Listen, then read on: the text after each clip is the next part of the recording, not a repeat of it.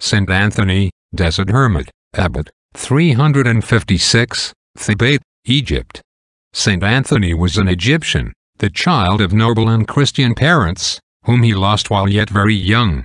On one occasion he entered a church, and heard these words of the gospel: "If thou wilt be perfect, go and sell that thou hast, and give to the poor." He took these words as if they were addressed to himself personally, for this was the obedience which he thought every word of the Lord Christ should meet with.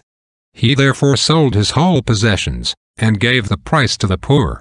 Being thus delivered from worldly entanglements, he set himself to lead on earth the life of an angel.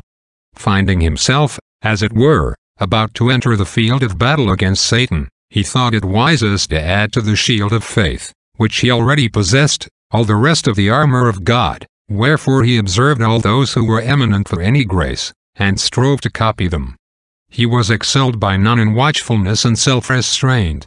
He surpassed all in long-suffering, meekness, tenderness, lowliness, perseverance, and continual study of the Holy Scriptures. He had such a loathing of the company and conversation of heretics and schismatics, especially Arians, that he used to say that a faithful Christian ought as far as possible never to come near any such. He took the sleep which was needful for the body lying on the ground. Such was his devotion to fasting, that he took nothing with his bread but salt, and drank only water. He never ate or drank before sunset. He often abstained from food altogether for 2 days at a time, and very often passed whole nights in prayer.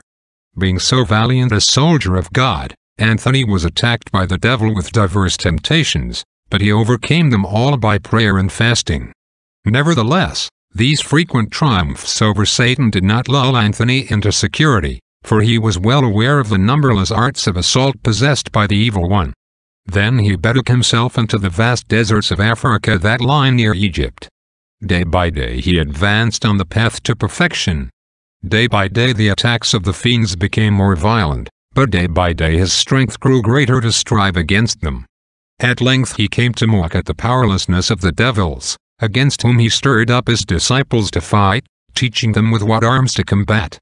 "Believe me, my brethren," he used to say, "Satan is afraid of good men's watchings, and prayers, and fasts, and voluntary poverty, and mercifulness, and lowliness, but above all, of their warm love for Christ our Lord, the mere sign of whose most holy cross is enough to undo him and put him to flight." He became such an object of dread to the devils, that many persons throughout Egypt who were tormented by them, were delivered by calling on his name. Moreover, the fame of his holiness was so spread abroad, that Constantine the Great and his sons wrote to him to commend themselves to his prayers. In the 105th year of his age, and the fullness of his reputation for piety and miracles, having roused up great numbers to follow his example, he gathered his monks around him, and when he had exhorted them to strive after Christian perfection, he passed to heaven on the 17th day of January, in the year of our Lord 356. Amen.